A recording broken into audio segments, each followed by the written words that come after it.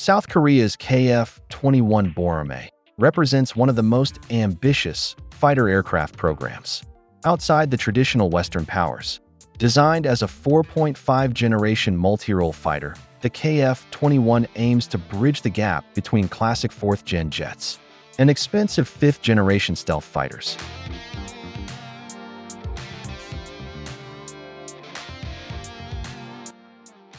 The KF-21 Boramae is a twin-engine, multi-role fighter capable of flying at speeds of around Mach 1.8. It has a combat range of about 1,000 kilometers and a ferry range exceeding 2,900 kilometers, with external fuel tanks.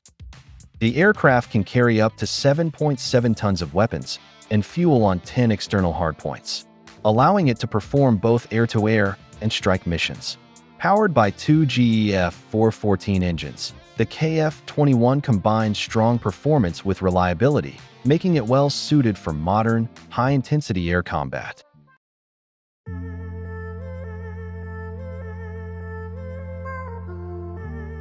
One cost-effective, high-end fighter. The KF-21 is designed to deliver near 5th-generation performance at a much lower price. With mass production scheduled to begin in 2026, the aircraft is projected to cost around $83 million for Block 1 and $112 million for Block 2, making it a significantly more affordable alternative to Western fighters, like the F-35, while still offering modern sensors, networking, and combat capability.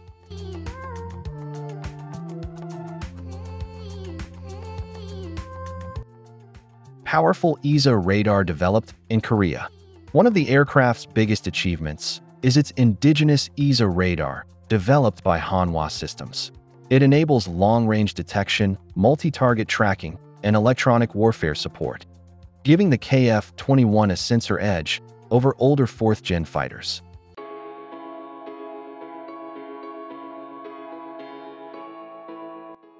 The KF-21 fighter is a 4.5-generation aircraft, not a full 5th-generation jet.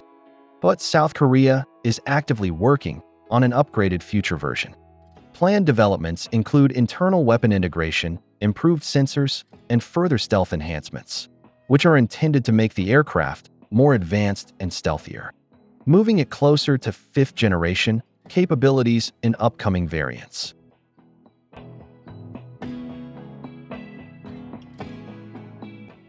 The program is structured in blocks, ensuring steady upgrades. Block 1 – Air-to-air dominance focus. Block 2 – Multi-role strike capability. Future blocks may include internal weapons bays, pushing the aircraft closer to 5th-generation standards.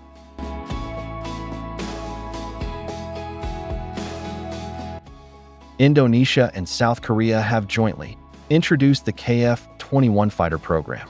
But Indonesia holds a relatively small stake in licensing and manufacturing rights. The project is primarily led and managed by South Korea, with technical guidance and coordination support from Lockheed Martin, especially in areas related to design, systems integration, and program management.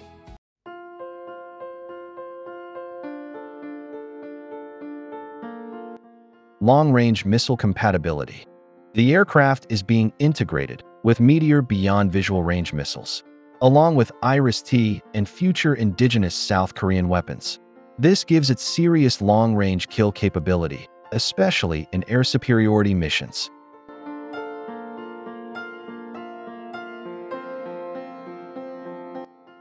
Twin-engine reliability. Unlike many modern fighters, the KF-21 uses a twin-engine configuration, enhancing survivability, safety, and performance, particularly over maritime regions, where engine redundancy is critical.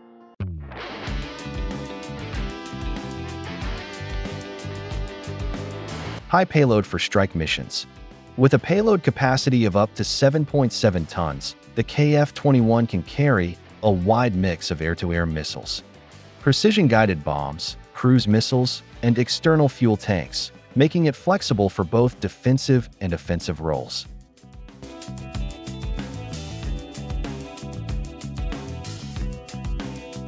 Designed for export from day one.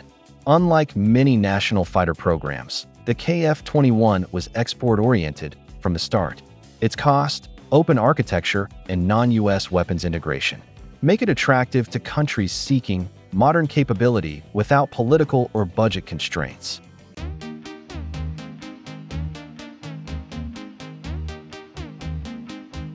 Rapid progress and successful testing. Since its first flight in 2022, the KF-21 has achieved multiple supersonic flights, aerial refueling tests, weapons separation trials, and sensor validation, placing it among the fastest progressing fighter programs in recent history. Why the KF-21 matters? The KF-21 Boramae is not just another fighter. It represents South Korea's arrival as a top-tier aerospace power. By combining affordability, modern technology, and future growth potential, it fills a critical global niche between legacy fighters and ultra-expensive stealth jets. As mass production begins in 2026, the KF-21 is set to become one of the most important new fighters of the decade.